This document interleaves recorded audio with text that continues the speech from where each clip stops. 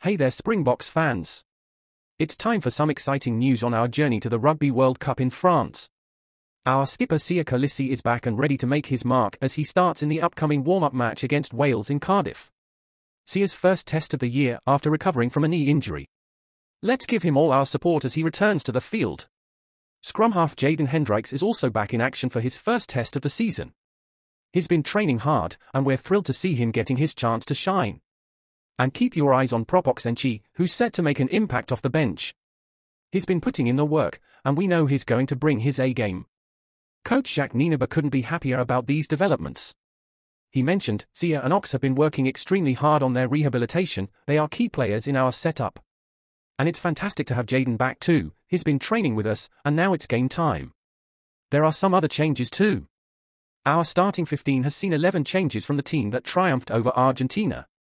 It's all about building momentum and continuity as we gear up for the World Cup.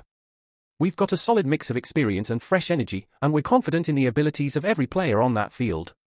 So Springboks fans, mark your calendars for this Saturday at 16:15 SA time. It's going to be an exhilarating match as we take on Wales. Let's show our support, cheer our team on, and get that momentum rolling.